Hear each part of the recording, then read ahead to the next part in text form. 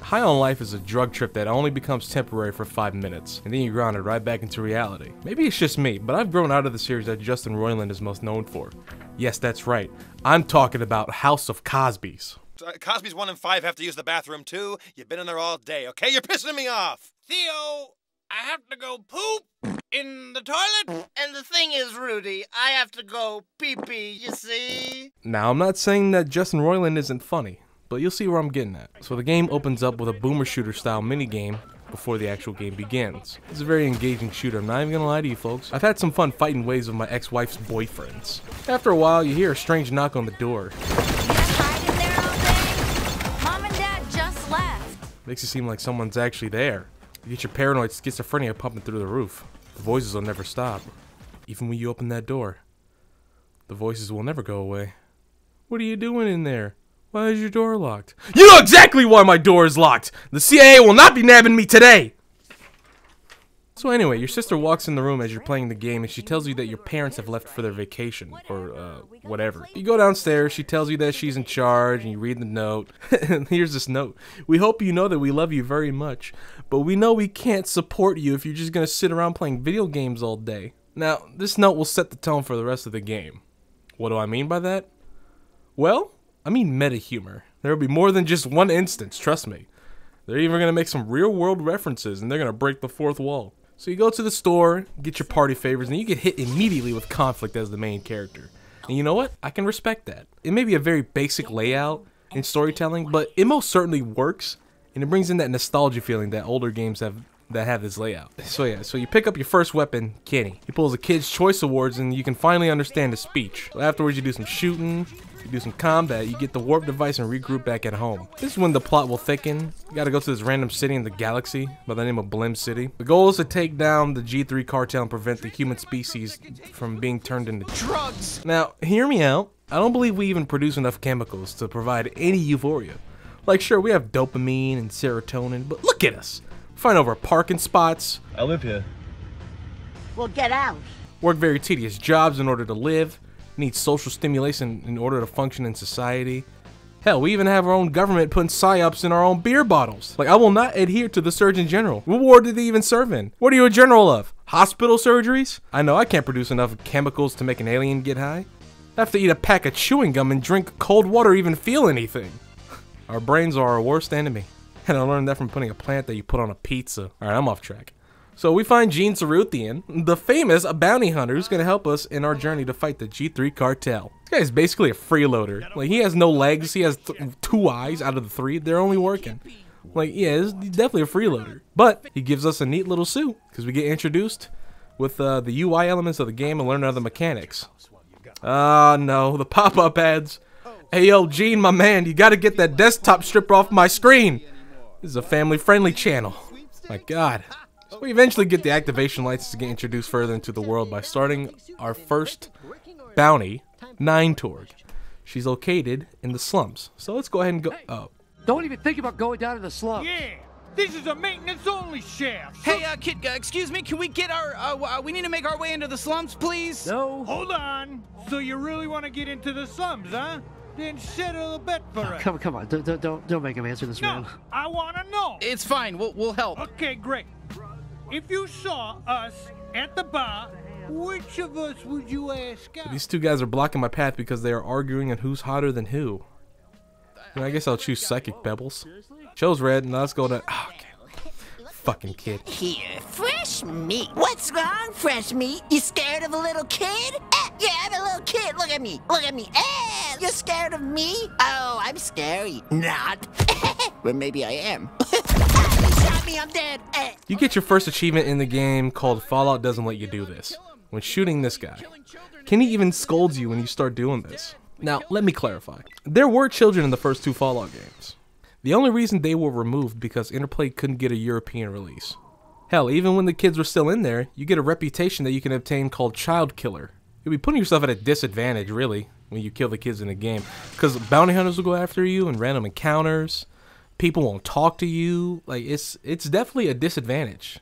So this dig at an old controversy just shows the age of the developers, if I'm going to be honest. What's next? Are they going to reference the Postal 1 level, the elementary school? On an unrelated note, you know, Fallout 2 has an unused icon for the child killer perk. I have that pin on my corkboard. Pretty funny for 1998. So yeah, it turns out we were scammed. The kid that we shot was only 30 years old in alien years. Oh, it's fine. He was 30 years old, so don't feel too bad. 30 years old is still adolescence for our species, but it's not as bad as shooting like a 5-year-old or something. So don't worry, you just did regular murder, and So, you know, we dodged a bullet, but that kid sure didn't. So we go through the cannon fodder until we reach Knifey. We get introduced to the new mechanic of melee and traversal. That's what knives do? I guess that's what we get for being a racist. So we eventually reach 9-Torg. Her boss fight's pretty easy. The patterns that she has are pretty straightforward. You gotta avoid her attacks, shoot, glob shot, juggle, repeat. You have to use Knifey to even avoid the pit of toxic waste. So after defeating 9-Torg, it's time to regroup back home and consult Gene for continuing the search of G3 higher-ups. So he tells us to go to the pawn shop and get this dodge upgrade, which will come in handy for platforming as we go on further in the game. So Gene sets up a bounty 5,000 for us, and we can start choosing our own bounties in whichever order you want to. And that's Douglas or Krubis. Now if you go with Krubis first, you get Gus. If you go with Douglas, you get Squeezy. So fun fact about this game, if you get Gus first and you start doing the Douglas puzzles, the Dr. Joopy puzzles, he will not trust them. Your second kid's name was Swoopy. Yeah, that's what I said. Plimmy, Froopy, and Swoopy, here I come. You're halfway there. Keep going, you can do it. Oh, I can't wait to see my little Flimmy, Proppy, and Droopy. Oh, okay, see, that's it. I'm not gonna sit here and pretend no more. You slipped up again. You keep changing your kids' damn names. What's happening? What's really happening? What's popping? What's cracking, baby? What? What are you talking about? Are you fucking with us? Fucking with Oh, you're wrong. I would never do that. Look how vulnerable I am right now. If I was lying, would I make myself so vulnerable?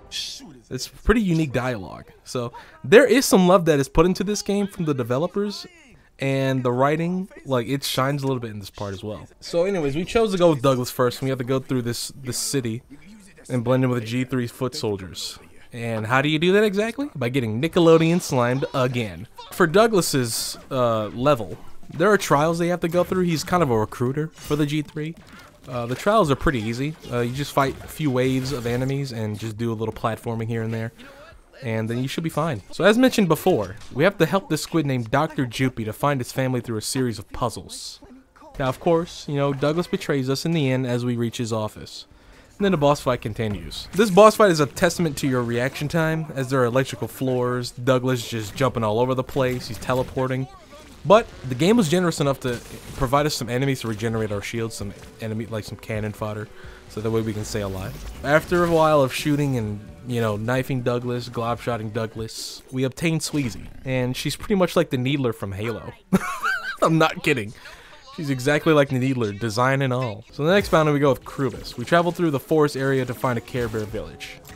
Turns out the G3 was enslaving this village for manual labor just to get them and their customers high. So the goal now is to find a great prince and go to this mansion ran by a G3 crony. Now the guy in the mansion provides us with the warp device.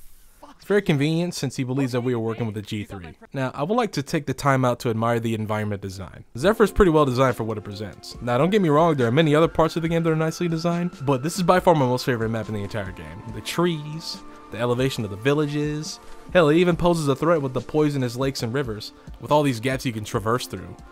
You know, it's really nice. We finally reach Ranchi and get the warp device to get across the gap and progress on forward. You know, we can use the space as a bridge. Fucking traffic. Hey! Holy shit, where the fuck are we? Hey, who gives a shit? I got places to be. Fuck you! Hey, both of you! Shut the fuck up! I'm gonna fucking kill you! Shithead! Move your fucking car! What kind of drivers are you? Just figure it out. Oh, here we go. The NPCs in the game just doesn't like to shut up. I can't stress this enough, that the dialogue welcomes itself way too often, and it just drags on till you get sick and tired of them. Oh, I can't believe what we have here. Hey! What's your big deal, bro? Oh, I can't What the believe fuck, this. dude? What- Stop fuck talking. You, I'm pissed. Fuck your mother! What kind of inconvenience is this? What are you doing? That was some good old-fashioned conflict mediation. Jeez, I didn't want to embarrass them back there, but that tunnel reeks of Fergal shit. Why are you saying this? Why is this relevant to me? Fuck you! I'm still pissed! And you! Hey, I hope you had a good time in the slums. Come visit any time. Just don't talk to me! My door's locked forever. You made an enemy. Well, the doors are with the G3 now, so it's best not to stick your nose Well, you know what? That's fine, because we have this other door that works just as well. Stop talking! Whatever. So we meet another annoying character, Helen. So we tell Helen that we're the new boss. I'm so sorry. I didn't see you there. I'm Helen. I just need to know, are you the new hire or the new boss? Fuck yeah, I'm the new boss. Do I look like a wage slave to you? Let me in, I'm ready to... Okay, Sweezy, no more Reddit, because you're using words like wage slave. By the way, if you do this section of Sweezy, you can get an achievement by bossing everyone around, and that'll skip the paperwork they have to file. This part is also very annoying because it drags on for so long. Comedy just feels dry in this. Jesus, I think she's serious. I'm working as fast as I can. Good, I can see that. Great work, assholes. Everyone gets to take a break while I think of what I want you to do next. Send emails. Lots and lots of fucking emails. Yeah, wait. What are the emails supposed to be about? No questions. Just send emails. Anything. To anyone. Okay, yeah, I just emailed my mom and I told her I hate her. Oh, yes. The Care Bears finally fire each other, and we get the coordinates for Krubus' location. Afterwards, we get the warp disk.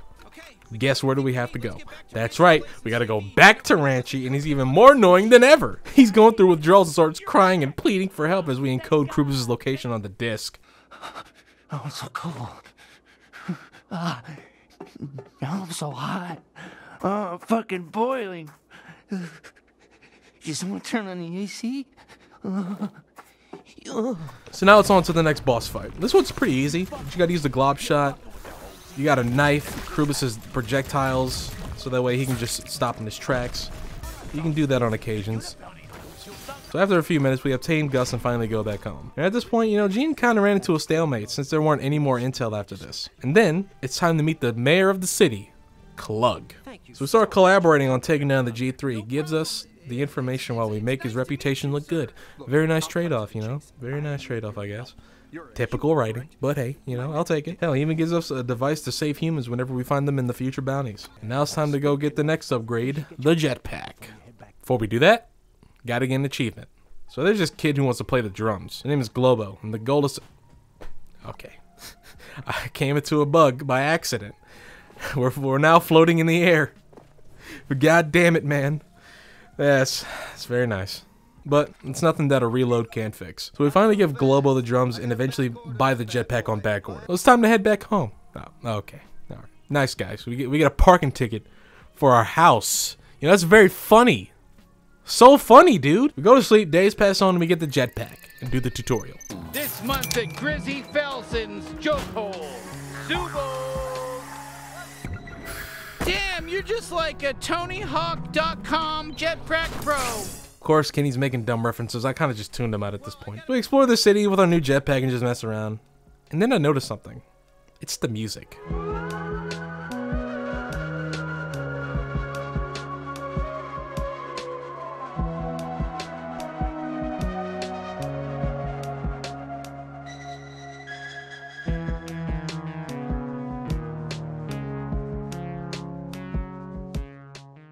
Like, it's pretty kick-ass when it comes to Blimp City at night. It's got that very nice laid-back feeling after going through so much tedious gameplay. It reminds me a lot of Pilot Red Sky. Actually, who made the music? So apparently the score was made by a musician named Tobacco. Shit, with the music style and a name like that, it makes me go to the backyard at night and smoke a couple cigs.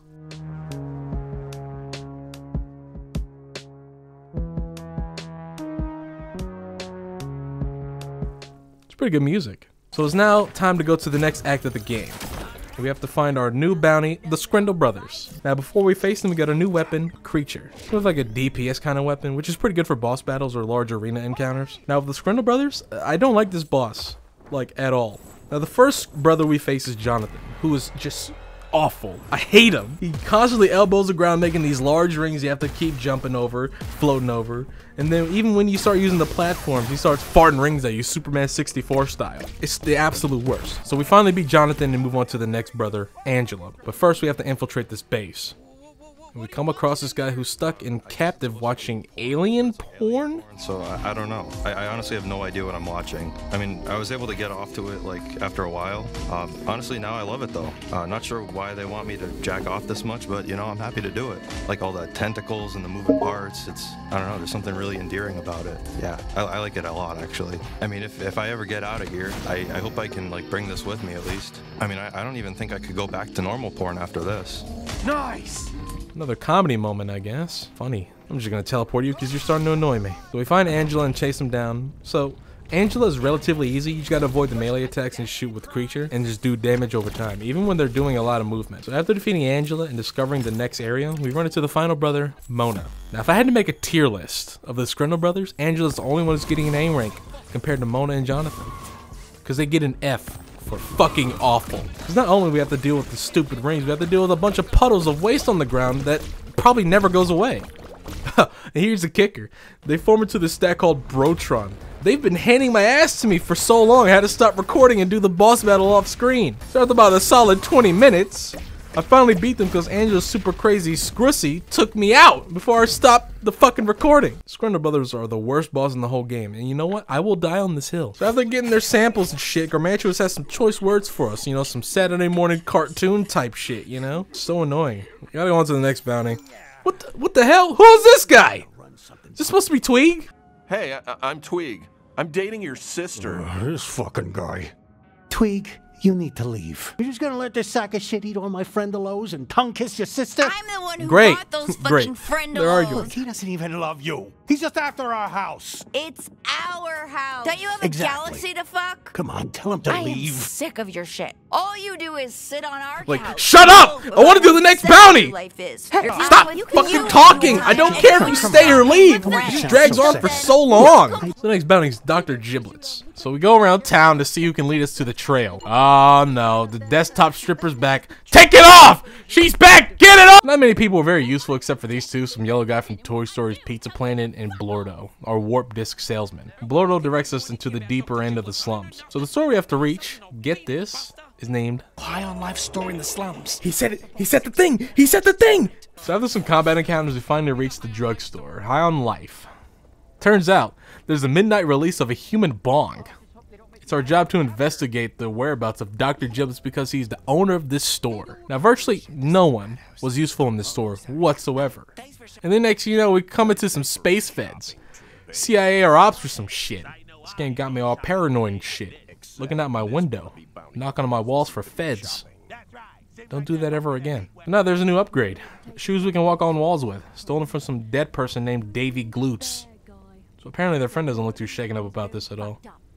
Hell, they even say their friend is a terrible person. Some nice morning moment there. It's very nice, very class act. Right, so we're on our way back to talk to Gene about Giblets. And the CIA is back in my house. What do you want? The Torg family, or what's left of it anyway, they got mixed up with a bad crowd, the G3 cartel, or more specifically, Dr. John Giblets, PhD. And Clog wants it squashed pronto. He says you're the right bounty hunter for the job. Ah, they work for Clug. These guys provide us some information to find Giblets. Now, of course, we have to talk to Clug. He gives us a warp disk to the base. We gotta go back to Zephyr and use that warp disk. Now, of course, there's some uncovered parts of Zephyr that we have to go across, which I don't have an issue with. Oh no, an injured Care Bear. Let's keep it company till it passes away. Okay, now I feel it. Here I go. Oh, I'm dead. I'm dead. Oh. Fuck, that rips my heart out. Alright, he's dead. Let's go. Hey, nope. hey, where are you guys Guess going? we gotta go back. You promised me to stay with me until I die. Hey, thanks for coming back. Oh, here I go. Oh my god. Oh. Okay, now he's gone. All right, shit. I guess that's it then. Hey, what a surprise! I'm not dead yet, asshole. If you leave me again, I swear to God, I'm gonna kill myself. Oh, this really hurts. Goodbye. Oh. Okay, this time it's got to be real. Let's just get out of here. It's depressing. Hey, guys, I'm still alive. You're testing my You need to come patience. back here and stay with me. Okay, fuck this. Guys, I'm fine. You had to do it. You had to put him out of his misery. It was like a really annoying horse with a broken leg. You know? Do you understand? Is there an equivalent to broken leg? You following here? So we trace clues to get to the next area, rinse and repeat, till we come across this new gun. Let's do it. He'll come in handy for later. So the final clues are done, and it's time to confront Giblets. Oh. He's dead from an accident. Easy clap, I guess. But of course, we aren't getting off that easy. You know, there's a failsafe for when he dies. Detected. Entering full security lockdown. Hello! If you're hearing this pre-recorded message, it means you've successfully managed to murder one of the greatest minds in all of super science. That's right. We get a knockoff of Batman from Gotham Knights. If you're watching this, I'm dead. Now don't you worry, we'll get around in that game. Just gotta be patient. We deal with an annoying amount of waves and glitched enemies until finally, he realizes that he accidentally died. Okay, this is my final message. If you're still alive to hear this, then I've made a great mistake. I was wrong. Only one person could have survived all of that. Myself! I killed myself! Oh, wow! I didn't see that coming. It makes sense, you know. I always hated myself. I knew I'd get the guts to do it one of these days. Good for me. Been there. So, okay, I killed myself. Whoops. My apologies to whoever's hearing this. I hope you'll forgive me for making you go through all of that. You can leave now. Have a good day. Giblets out. R.I.P. Giblet. Took a while, but you know, whatever. I'll take it. I'll take that victory any day. We obtain Let's Do It from the lab and regroup with Gene back home and see if we can repair this fucking gun, this final Gatlian. Now suddenly we have to look out for Lizzie because she hasn't been home. She's probably been out with Twig or whatever. I don't really care. Kenny tells us we have to put the rest of the Gatlian since he wants to have a one-on-one chat with us. So now it's time to go back to Applebee's. We gotta go back to the slums. We gotta go to downtown slums. So we get there and Kenny is just so eager to spill his guts about how he put his planet in danger. Okay, so you remember what happened on my home planet, Gatlas? It got taken over by the G3, like yours. You know, all my people got enslaved. You remember that, right? You know all that, right? Sorry, of course you do. Well, what if it was kind of, you know, just a little tiny bit entirely my fault? Okay, I can see you're at a loss for words. I know how it sounds. I'm not the only reason the G3 invaded Gatlas. I'm just the only reason they even knew about it in the first place. Now, of course, this is a very interesting plot point until Kenny started being a dick to the waiter. Do you see where I'm going with this? We fought them off at first, you know, but they came back with some super virus that damn near zombified everyone. You know, a few of us were immune. We formed a rebellion. It was led by Let's Do It. He was my best friend, my mentor. He was one of the strongest Gatlians who ever lived, and I got him killed. In his dying moments, I told him everything, like I'm telling you now, about how I left Gatlas to pal around with a criminal, how I led Garmantuous and the G3 right to our planet, how I got everyone killed, except Let's Do It survived. Somehow, the G3 must have kept him alive to try to utilize his power. God, if we can really bring him back, do you see my problem, right? Like, I'm gonna have to tell the other guns what I did, you know, or else he'll tell them. All right, I'm back. Hope those tummies are ready for some yummies. Bon appetit. Dude, take a fucking hint. Can't you see we're in the middle of a thing here? Emotional thing. You know, this is important baggage shit. Because they were simply doing their job. Now, of course, Kenny also reveals to the rest of the Gatlians that he is responsible for what happened. They're not happy about this, and they treat Kenny like trash until we reach our next bounty, Nipulon. But first, we have to deal with Lizzie and Twig drama. Don't care. Next! Now it's time to blend in with G3 to reach Nipulon. Again, if you could. Oh, no can do, partner. See, my little gooper trooper here is sick as can be. Looks like he's not gonna make it. Truth be told, I don't think he'll ever be gooping anybody ever again. Oh! Unless we The get group provider is sick, so we have to deal with more family drama by helping the emotionally distraught Mac and Cheese brothers to get confirmation whether their dad loves them or not. Now we come to conclusion after an easy duel, tell them the truth, but yet they accept the reality and have created some sort of bridge to get us across the way. Now finally I was able to heal the goop guy and sneak into the spot. The stealth was an option until seeing the aliens smoke humans in a very graphic manner. We lose our shit and go crazy. This bounty We have to scale up to the office, which is easy for navigation. This game is giving us a break with the Metroidvania aspect. And then it's time to go for the second-in-command Nipulon. We've reached their office. Never mind, we gotta deal with Helen. Again.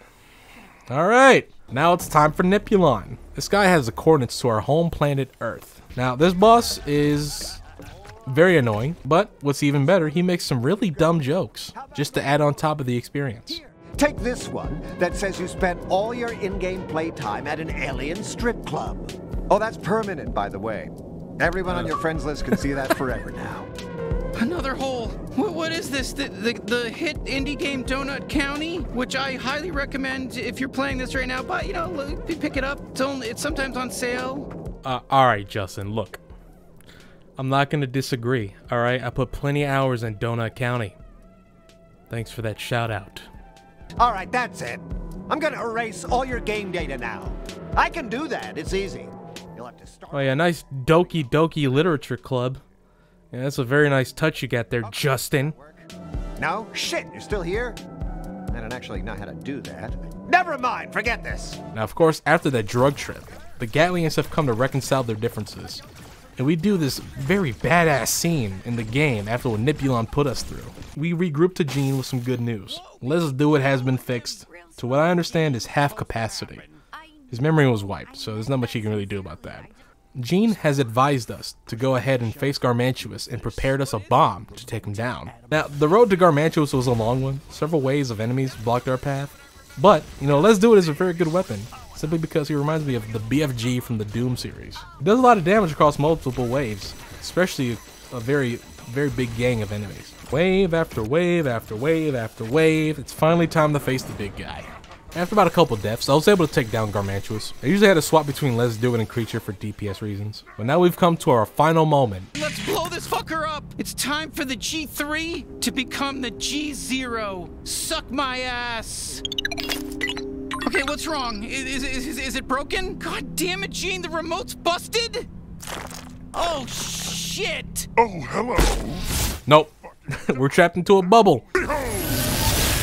Hey, it's me, Jack Black. Hi, I'm Susan Sarandon. And meet Jack Black? Susan Sarandon? Why? What? Why? Oh, okay, and they just die for no reason. Now we have to come down to sacrificing one of the Gatlians. Now, of course, we use the Let's Do It because Kenny wanted to be a martyr. You know, I don't want to give him the satisfaction, if I'm going to be honest. And plus, it really doesn't matter what choices you make because Let's Do It, let alone any other Gatlian, survives the blast.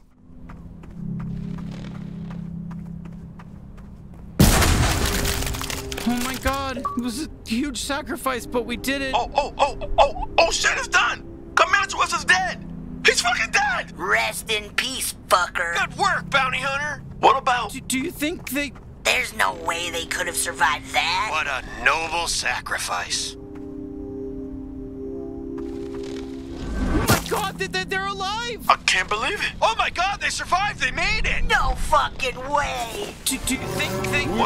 I'm so glad you're okay, and that maybe we can have a sequel with you, with us, you know, all of us, because you're alive still, you know, and then you'd be there for like any DLC or a sequel. We owe you big time. The whole universe owes you. Now you're a fucking hero. I'm so glad you made it. We did it. So that's the game. Garmantuous dies and we head back home and celebrate our victory. Now, of course, the game officially ends there and we regroup with Gene after the credits. He gives me this half-assed congratulations speech. Everything's kind of just gonna be the same for a bit. News takes a while to travel. There's still gonna be G3 guys to fight everywhere. But, good job! Seriously. Now, of course, I'm not going to be scathingly negative compared to sites like Eurogamer. God damn, he fucking hates this game. There is some charm to this game, and some parts show love when it comes to the development. The environment is definitely something to write home about, the music was well put together, and this was based on my music taste. Now, of course, this may differ for some people, but I personally enjoyed the music. And the combat slightly makes up for the negatives I have with the game, and that is, of course, the world building, the dialogue, the comedy, and the length of the game. This game took about 10 hours for me to complete from start to finish.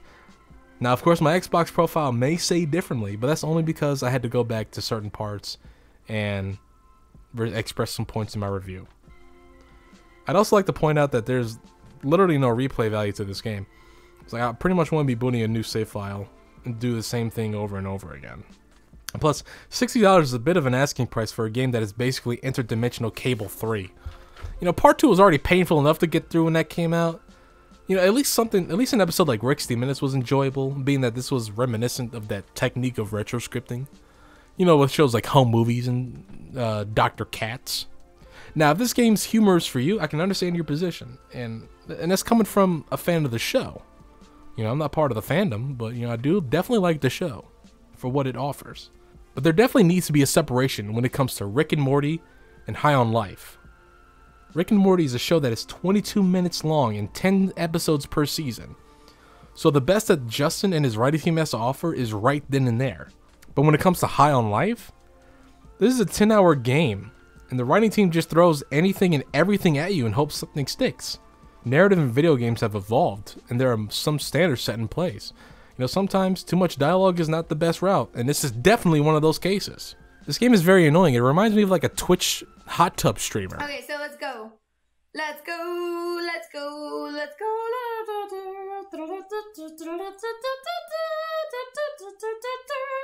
I would hope that the people over at Squanch Games can write a more compelling story with some better humor. This was just a big budget game for the sake of cameos. Now, this was not a positive thing to open 2023 with, but, you know, I had a lot to say about this game. But, until next time, I hope I don't experience a fever dream like this ever again.